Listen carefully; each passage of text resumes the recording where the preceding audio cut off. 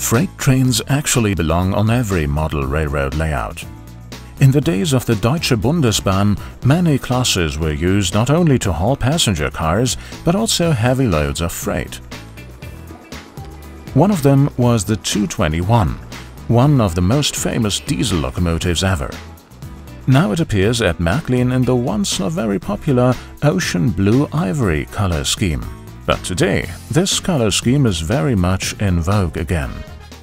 Ich glaube, damals Mitte der 70er und Anfang der 80er Jahre, da war das sicherlich eine Farbgebung, die nicht ganz so toll angekommen ist. I think back then, in the mid-70s, early 80s, it was certainly a color scheme that didn't go down so well. But when we see the locomotives today and also the models for them, I think that this color scheme already has returned to a bit of cult status. It was only in use for a short time on the Deutsche Bundesbahn. And when you look at the locomotives today, they actually look very interesting. The engine is presented in operating conditions circa 1984, Era 4. All 4 axles are driven by cardan shafts. A controlled high-efficiency drive is centrally installed. The half-O model has an MFX plus decoder on board and promises many interesting actions in freight service thanks to the new telex coupler that can be switched front and rear. Other features include the shunting double A-light function and digitally activatable cab and engine room lighting. There is an X-Works locomotive engineer figure in driver's cab 1. This colorful car set consists of a total of 5 models, all loaded with containers. It goes excellently with the 221. The 2-axle boxcars have reproduced heavy-duty buffered planks and inserted handles. The 4-axle car has a prototypical open-work metal floor. DC operators can obtain appropriate exchange wheel sets from their specialist dealer. The 221 was a superstar on the rails in eras 3 and 4, but in era 6 the Vectron has started dominating the scene. So it's no wonder that another model of the DB Vectron may roll right into the assortment at Märklin and Trix.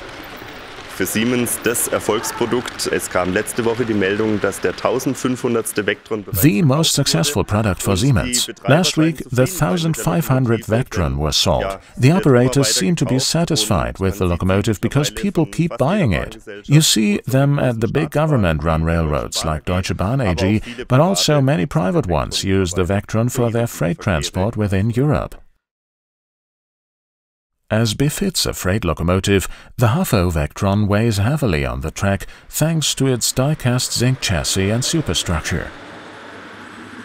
Together with the controlled high-performance drive, 4 driven axles and traction tires, the miniature Vectron should be able to handle even long-model freight trains.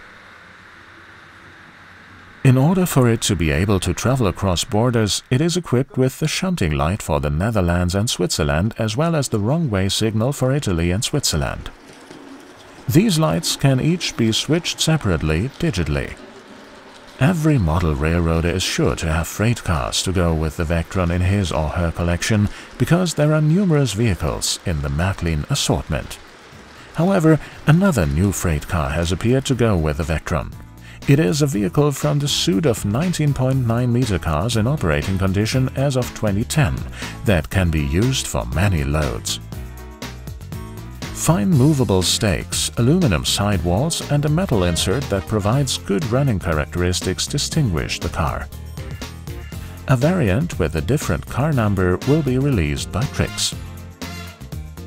Fitting for Era 4, a Gbkl type boxcar will roll into the assortment as an augmented type private car.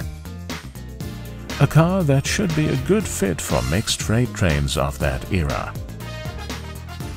Finally, 2 early Era 3 milk cars appear, operating condition in the late 1940s.